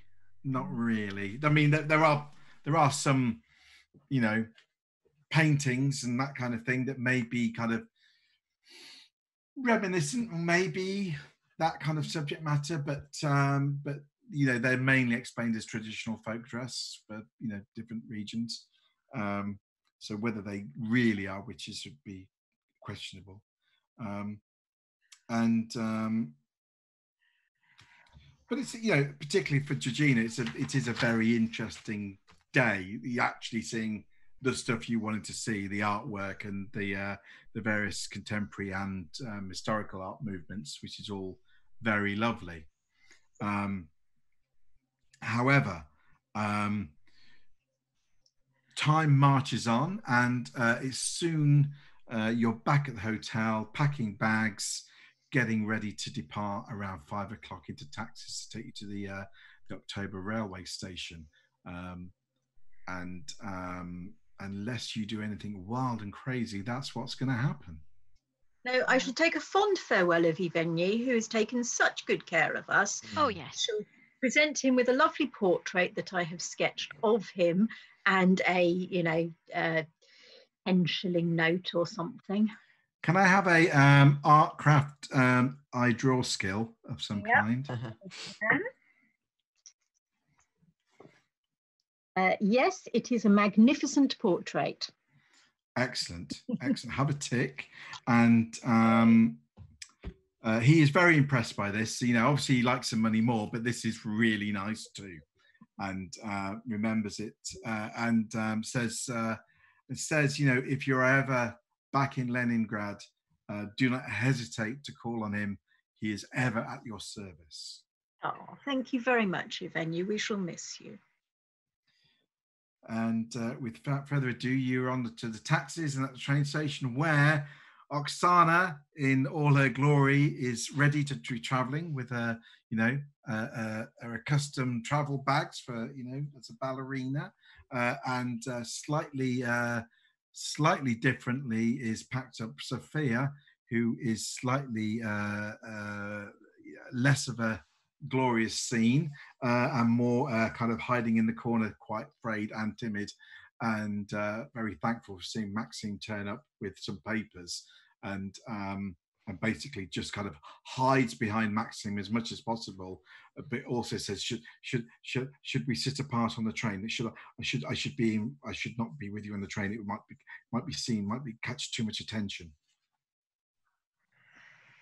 Well, I don't see why, at least to start with, we should be separate.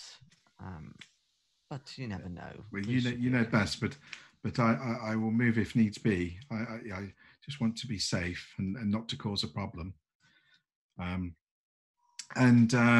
You are shown onto a train. You have you basically, it's not cabins. It's just one big kind of cabin on the train.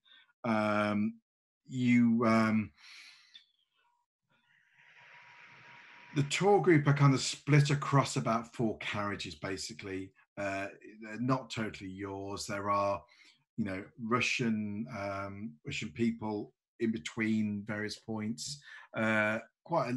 Mostly they're what you would term kind of, Russian peasantry, simple people with simple clothing, but some are carrying, baskets and food, and some have got instruments, and it's quite a bizarre yet wonderful kind of collection of people you're kind of strewn amongst. And there's somebody playing a pipe at the end of the corridor, and then somebody gets out some other kind of guitar like thing, and soon they're all kind of singing along kind of thing, going like, well, we're on here for 13 hours, might as well enjoy ourselves.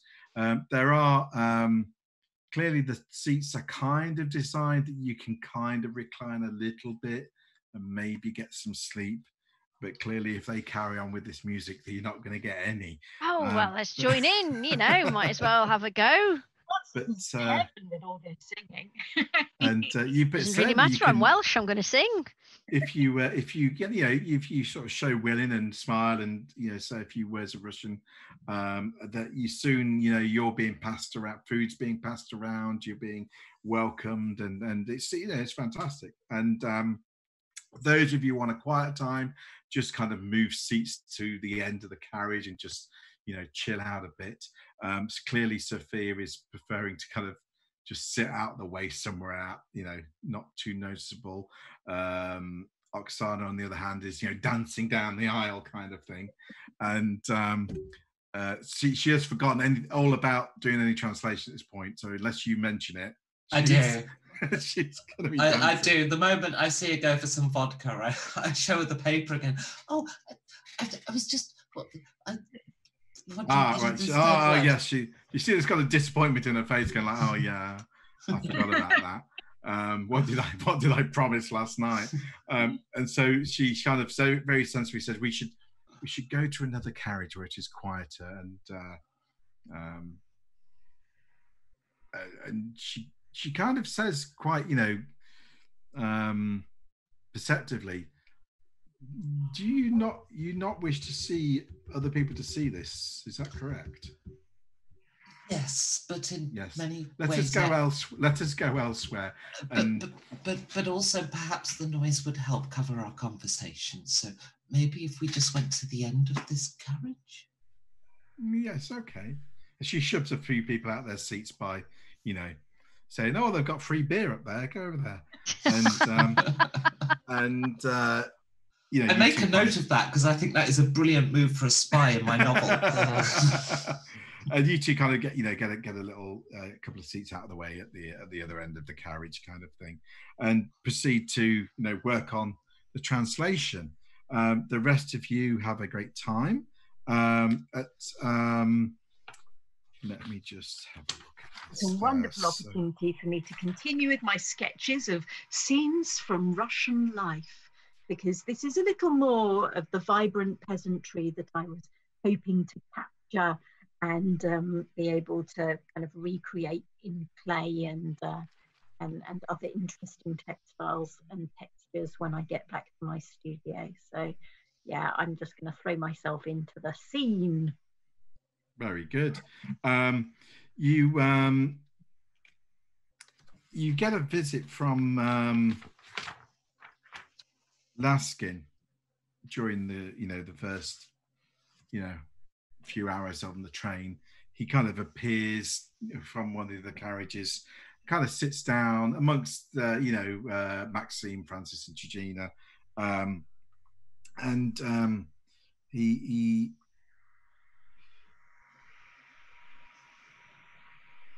says that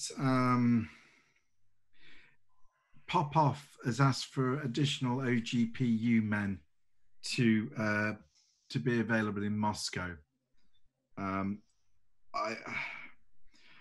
Although I did not tell him to think he is, I wonder if he is not right that you are busy with other things too. He kind of knowingly looks at you. Is he right? Is there something I can help with? Well, maybe we are, but we're allowed to spend our own time doing our own things, are we not? Oh, yeah. You misunderstand me. I am not like Popoff, you understand? I see friends who may need help in a strange land, and if I can be of help, then I simply leave that with you. Oh, that's not quite where I thought he was going. I see friends. Oh, no, not quite. Okay.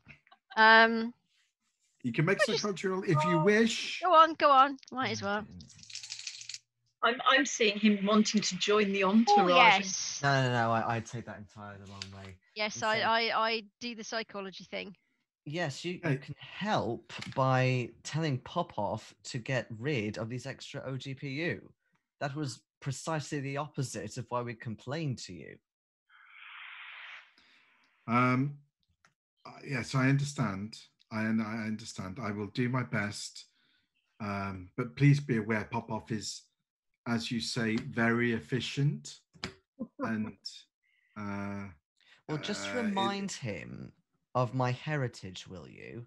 Because I was deeply insulted by those OGPU attempting to steal a watch that my mother gave me for my 18th bloody birthday. Yes, I understand. Let me say this. I will try my best to keep Popoff from his nose from where it should not be, if I say that right. And I will. I understand you. There are things other than this tour that you meetings, disappearing to meetings and so forth, and you may need discretion at these times. Well, discretion perhaps, but more just not attracting attention. Doctor, Yes. what does my psychology role tell me about all of this? Is he a really devious little piece of work, or is he genuinely trying to help us?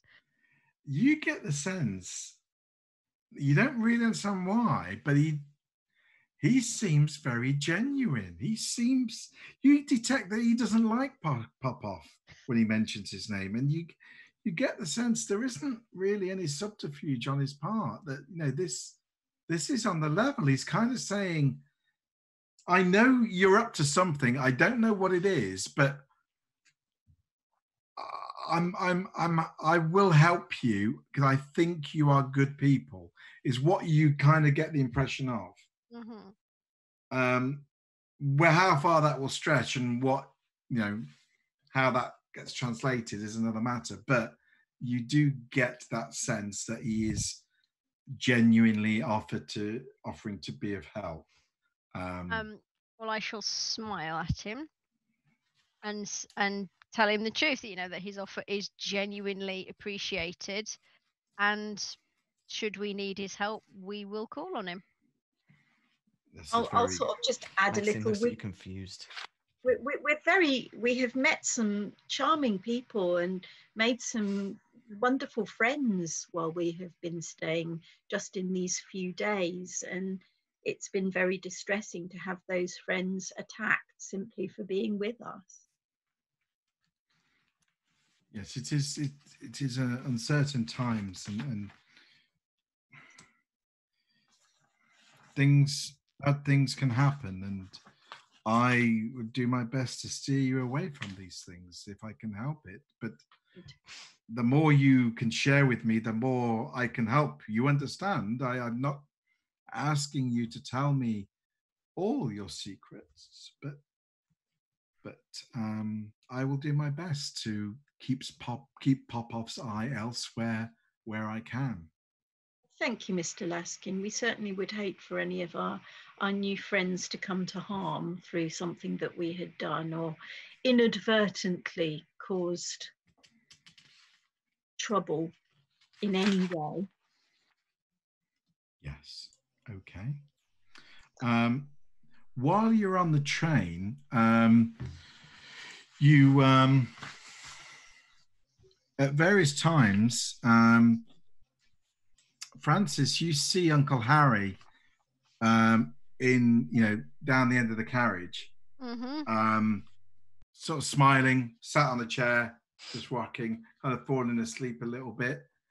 When you kind of go over to him, he's kind of gone by the time you get there. So, but you see him a couple of times in this, different chairs, but similarly as if he's around, kind of thing.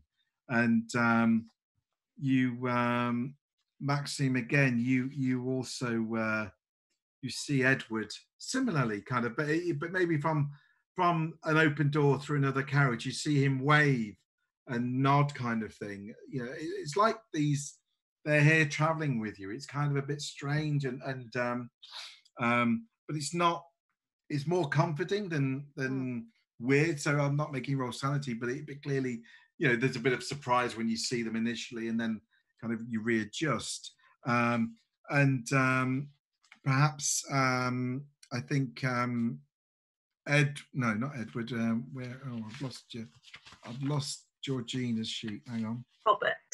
Robert perhaps comes by and says, every time I'm here, it still seems so strange, yet so very right. Don't you agree? Yes, I do. And we are working on a way for you to be here permanently. Yes, the call is to call the power that calls us. It brings us together. But so that you won't have to leave ever again. But you understand it isn't right, don't you? You understand this. It can't happen. It isn't meant to be. This is wrong. As much as we may want it to be right, it isn't right, is it? It kind of, tears start to fall down his eyes. But how I can't lose you again. He says, I understand, but I can only tell you what is. And with that, after a kind of an emotional kind of hug, and you hear a noise and turn, and he's faded away in your arms, kind of thing. So you then make a sanity roll because it's all a bit too much, I'm afraid. Oh, and I'm not allowed to join the cultists after all. Oh, that's a spectacular fail. Okay, so you lose 1 point. Oh, we're dropping like flies now. Meanwhile, Eleanor and Oksana have been working on this translation, and it's going really well. It's taking time. This is about 6 hours in. Oksana thinks, maybe another hour or so, and we'll have this completely cracked. But around that point, Eleanor, it's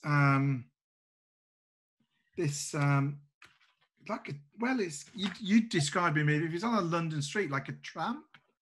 This kind of, he's a middle-aged, clearly Russian, tall, in this kind of, scruffed up suit, no coat, no tie, and he kind of stumbles, along the carriage. You haven't seen him in the carriage. He appears to have come from another carriage, walking all the way down it. You kind of notice him, and then you keep catching his eyes. He comes closer and closer.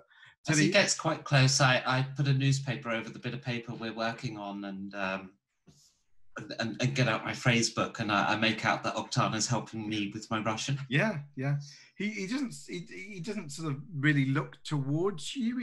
He seems to be looking towards Oksana, and he kind of stumbles over, and about about 2 feet away, he kind of stops and points at Oksana and says, Do your work, girl. Finish your work. This is in Russian. Could you make a psychology roll, Eleanor? That is a hard pass. Your initial impression is this guy is manic. Oksana immediately responds with, Sir, I do not know you. And he kind of comes forward and raises his voice, shouting, Okay. Call him! Call him! I'm shaking his finger at her. And at the paper underneath, at the paper you covered the... Okay. I'm going to do a really loud wolf whistle, fingers in the mouth type wolf whistle that kind of pierces through the carriage. Okay. Right. I'm looking to see where that's coming from. What? Can I have a listen roll? I'm going to give you a bonus die, but if you spectacularly fail this, let me get my bonus die out. Hear it over the Balaraki or whatever is playing. 25. Now my listen is 20. I am prepared to spend that 5 points of luck. Well, that's entirely your choice. Yes, I'm going to do that. Okay, you hear this whistle come from the other end of the carriage. At this point, Eleanor, this fella is reaching over to, he's coming over to Oksana like this. Control yourself, Mr. Krylov, I say, taking a stab in the dark. Certainly can't stab him.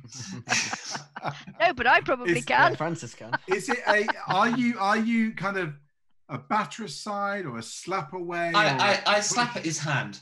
You slap at his hand in a pathetic way. Pathetic way. Okay, so I'm not going to make you make a roll. It's just a slap away. Okay, you kind of slap away. It just hits his hand, which is firm, right, like rock. as Francis, you're running over. I'm striding purposefully over and going. Okay, can I have a dex roll then? Because it's a very crowded. There's baskets and food and Chickens. Ugh, chickens. no, because my dex is crap. Oh no, you might have to spend some luck. Oh no! I'm not spending that much luck. Nice so try. You stumble a bit. You don't kind of fall over, but you stumble a bit and you are delayed slightly as this guy grabs Oksana's shoulder, both hands on it, and sort of looks into her face and says, "She must finish it. Call him!" And he started to shake her, which is actually quite more violent than it really needs to be. But he's being very violent. Eleanor, you're right there. Are you doing anything else at this point? I'm going to try hitting him with my notepad. Okay, you ineffectually hit him with his notepad, which probably buys just a bit of time for Francis to finally get here, as he is kind of almost lifting Oksana out of the seat, and she's kind of like screaming into his face, "Let me go, you idiot!" As he's just shouting, "Call him! Call him now!" Right, hand on shoulder. Excuse me, sir, but there's absolutely no need for that. Please unhand the young lady. He is not paying you any attention. Oh, deck him one then. Okay. It's just not acceptable behaviour. Give me a brawl roll then in that case. I think a light tap on the back of the noggin with the truncheon. What I say. I am actually trying to knock him out, not kill him. I understand. Yeah, no, and I definitely am not spending that much luck. That would be a no. I missed. so yeah, as you go to hit, he kind of moves direction slightly, and you just kind of hit air.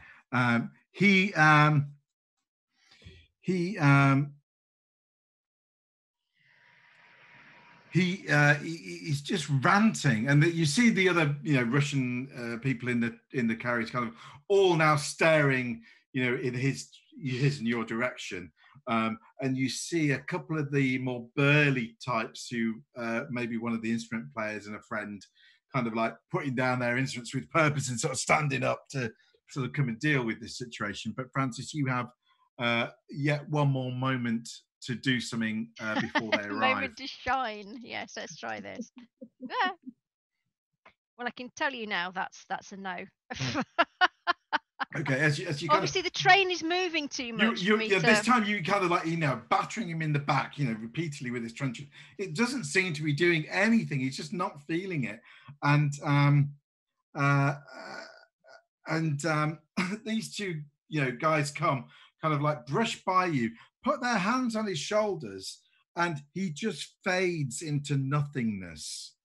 Could I have a sanity roll? Here we go. Oh God.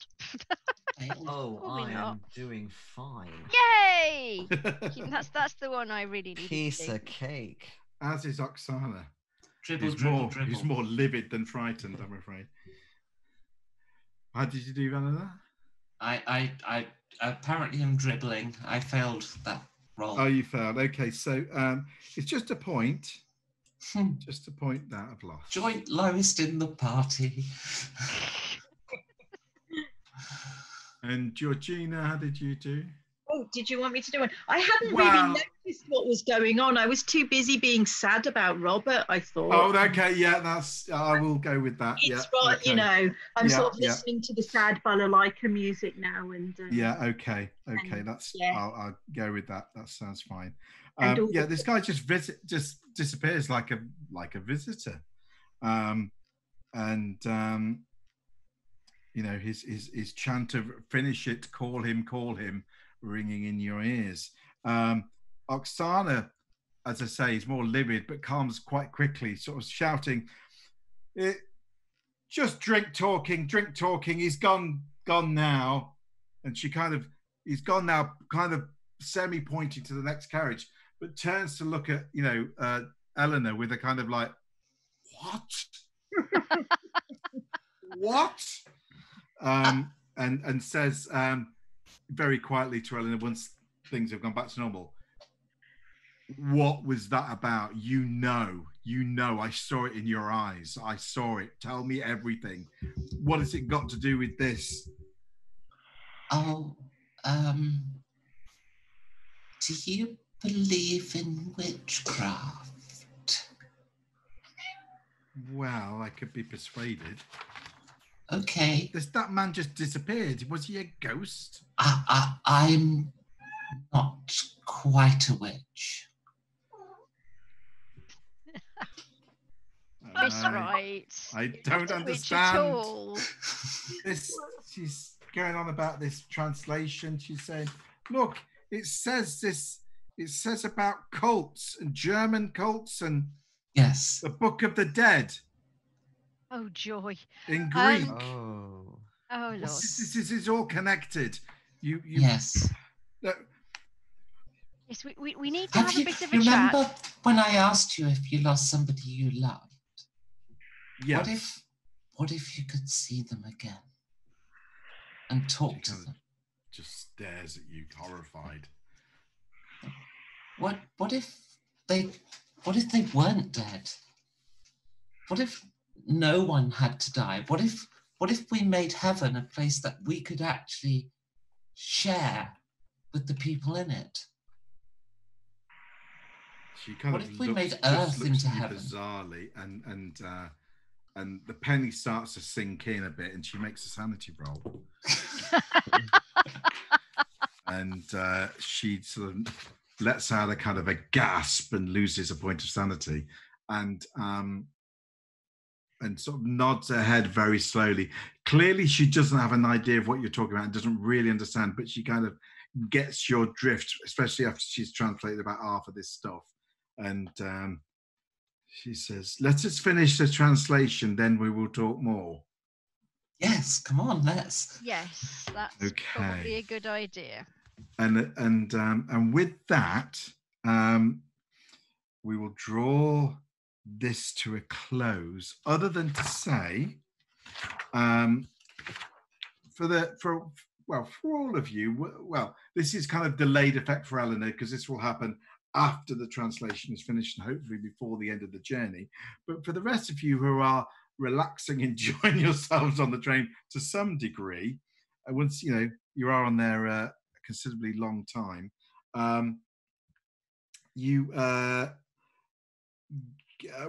let me see. Okay, so you'll get a sanity point for befriending Oksana, and you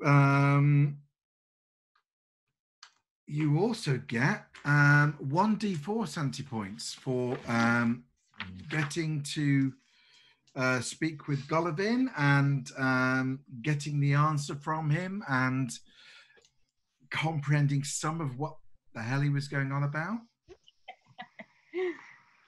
And you also, at this point, can also do your skill checks and check whether you've increased any skills. And you can do that, obviously, between the sessions ready for next time when we kick off with the end of the train journey. But that's it for tonight. And we will see you all again next week, same time and same Twitch channel. And thanks for playing, everyone, and thanks for watching, everyone else. So see Night, you, everyone. see you soon. Bye-bye. Bye-bye. bye. Take care.